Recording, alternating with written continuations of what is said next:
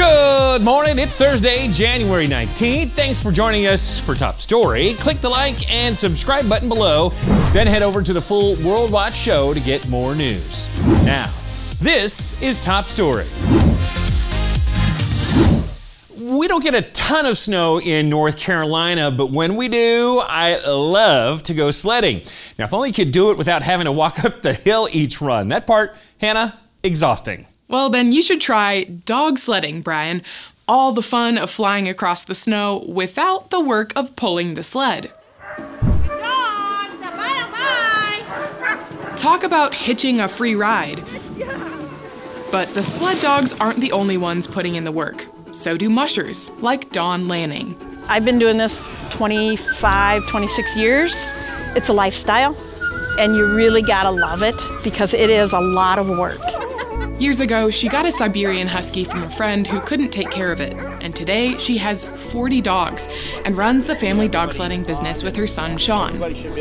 You'll notice that not all of these dogs are the same breed of Huskies. Siberians are probably the type you picture when you think of a sled dog, but they're actually the slowpokes of the Husky world. Alaskan Huskies are better suited to running long distances, with longer legs and thinner coats.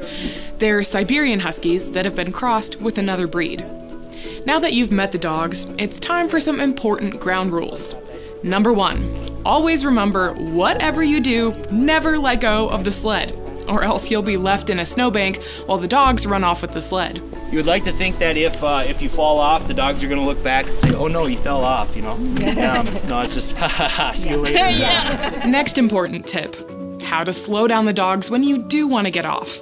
Thankfully, there's a brake. Feel like you're going too fast, by all means, just 1 foot is going to slow these guys down. It's going to take 2 feet and all your weight to really stop them. During all of the instructions, some of the dogs wait patiently, while others, not so patient. That's one quality Lanning says is essential to have as a musher. You know, sometimes your runs go well and sometimes they don't. So patience and, it doesn't do any good to get mad. The crew works quickly, fitting the dogs with their harnesses and hooking them up to the sled. The dogs are paired up according to size and stride, so they can run in step with their teammate. And oh boy, once they're hooked up to the sled, I don't know if you can tell by all the racket, but these guys are ready to go. The musher stands on the runners, and a passenger or two can ride in the sled in the front. And they're off. To tell the dogs to turn left, you say ha. For right turns, you say G. And on by means keep going straight. The dogs are eager the first few laps, but after going around and around, a few slow up a bit. So that team is subbed out for a new one who is eagerly awaiting their turn. These dogs aren't ready to run the Iditarod, but they do run 10 to 12 miles a day, after which they're pretty worn out. But by tomorrow, they'll be ready and raring to go again.